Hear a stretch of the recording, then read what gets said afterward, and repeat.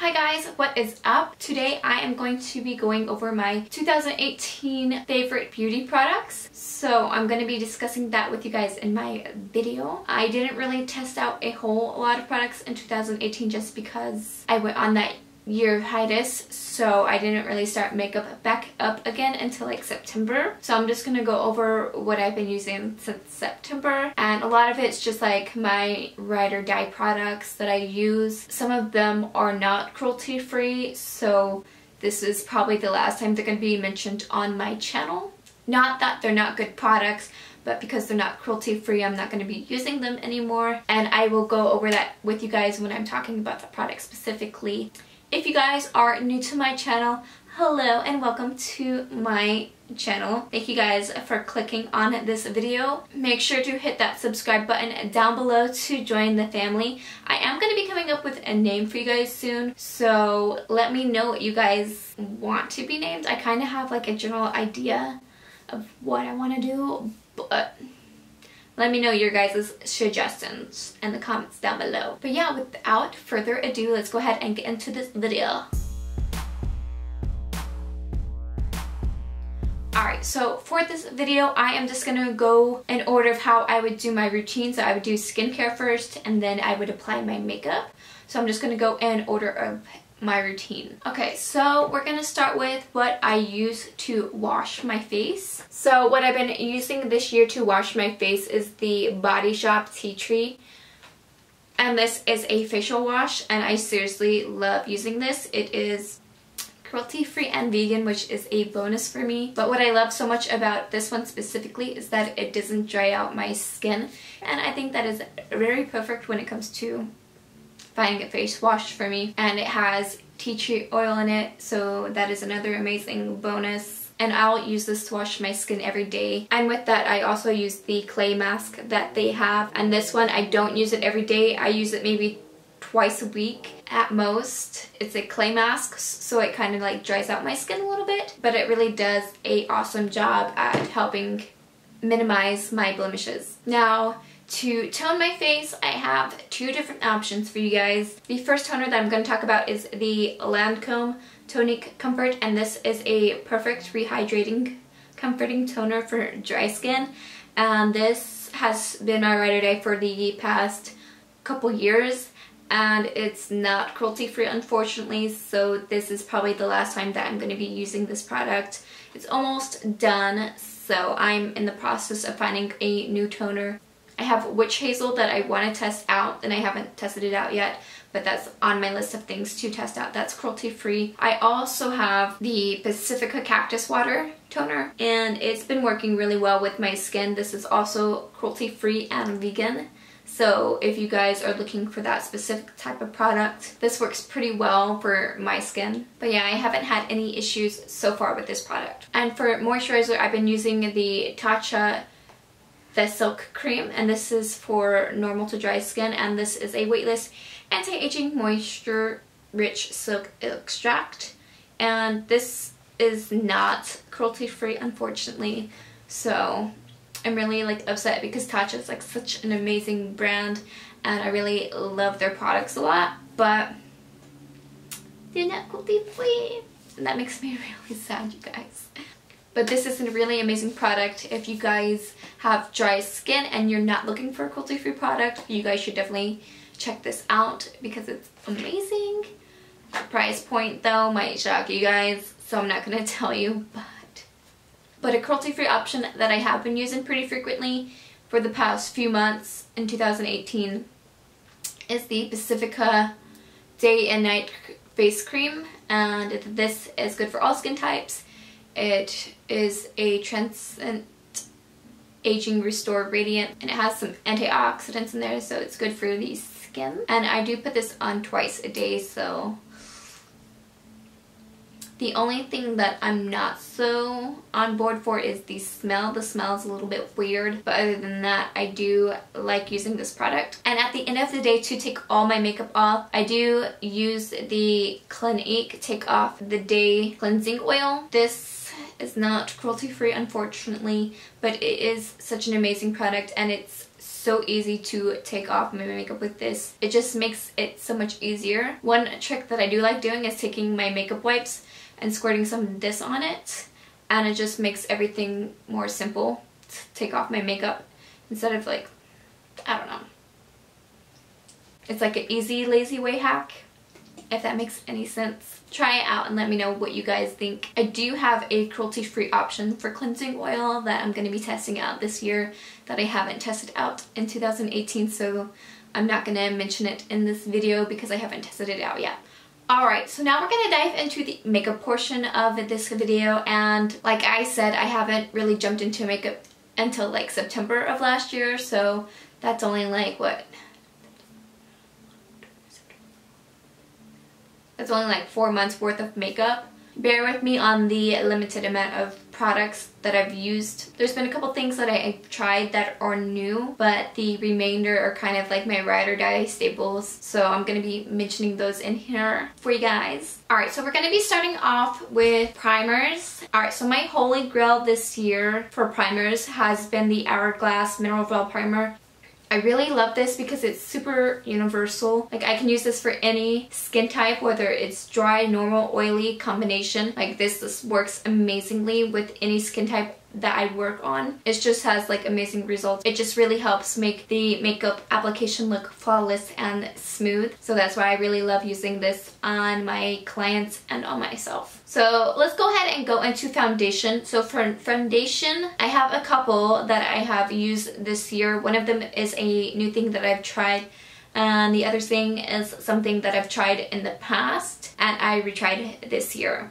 The Born This Way foundation by Too Faced is something that I tried maybe 5 or 6 years ago, and for some reason I felt like I hated it. So I don't know why I would hate it, but I retried it this year and I think it's amazing. Like, I feel like my skin looks so beautiful and natural, and this is medium to full coverage, so you can really choose the type of coverage that you want. It's great for any skin type, so it's very versatile, and I'm pretty sure that Too Faced is cruelty free. And then I've finally tried the NYX Total Control Drop Foundation, which is also cruelty free, and this looks beautiful on my skin as well.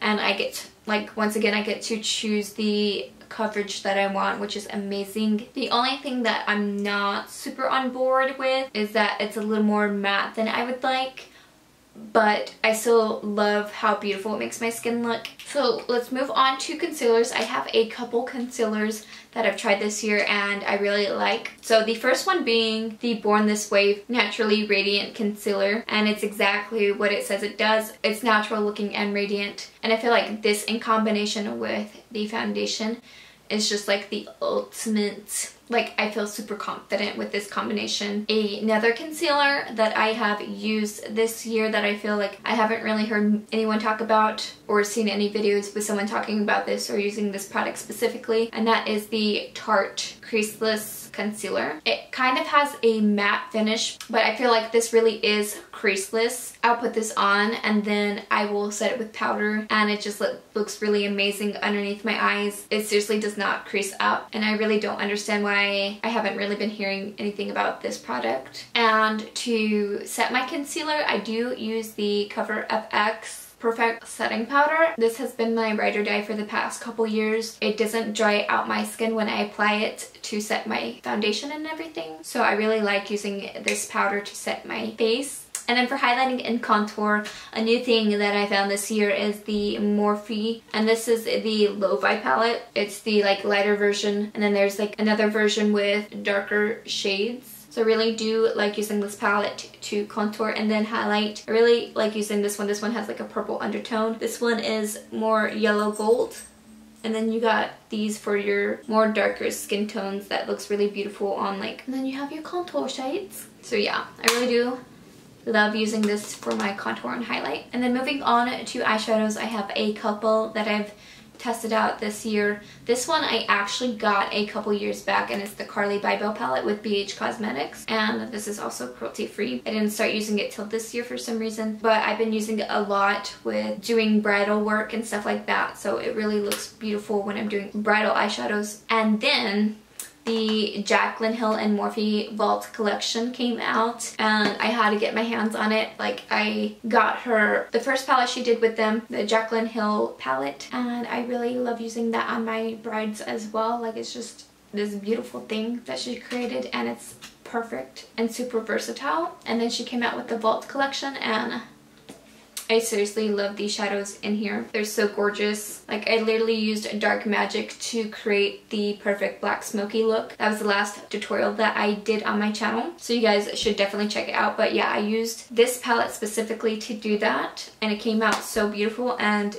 the blending and everything is just perfect. And Morphe is cruelty free, so I'm glad that I don't have to give them up. And then you have the Armed and Gorgeous palette, which is just like beautiful for fall. Like it's a bunch of browns and oranges and greens and it's just so beautiful, guys. And then we got Bling Boss, and this is just like a bunch of like purples and burgundies, and this has been one of my go-to palettes just because I really do love the shade Hush Hush.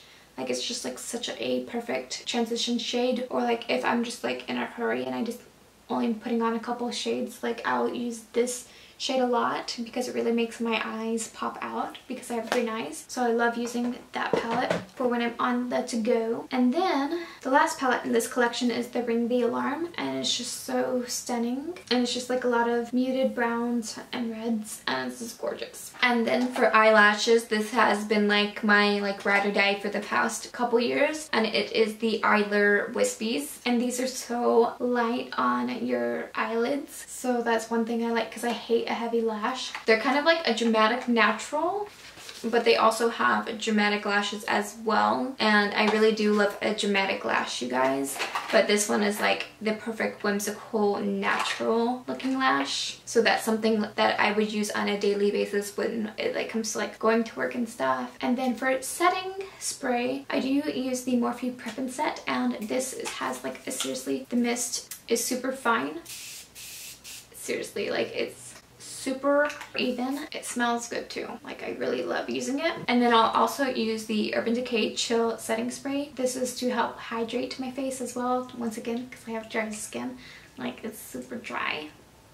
So I love using this to help keep it hydrated but set it at the same time, and it's amazing. For like lip products, I've been using a lot of ColourPop lately. I love using a lot of nudes, but ColourPop has like been one of my go-tos lately. Like it doesn't dry out my lips and it doesn't get all like nasty looking, because some liquid lips and stuff like that, they get kind of nasty looking, but these don't, and they're inexpensive, so that is another like awesome quality about them. Alright, so that just wraps it up for my 2018 favorite beauty products, skincare, and makeup. If you guys enjoyed this video, please be sure to give it a thumbs up. Let me know if you guys liked it and what favorite products you guys had for 2018. I want to know what your favorite products were last year, so leave a comment down below. I really didn't want to put makeup on in this video because like my skin's been acting up a lot, and then I have this giant ass pimple right here and it's not attractive and it hurts. I figured I didn't want to agitate it by putting makeup on my skin. I hope you guys enjoyed this video, and my next video is just going to be a life update of everything that has been happening the past month. Like it's been super crazy this past month, mentally draining and everything. So I posted a poll on Instagram and Twitter what video you guys wanted to see first, whether it was a updated 50 facts, or if you guys wanted to see a life update about the past month of what's been going on and you guys want a life update.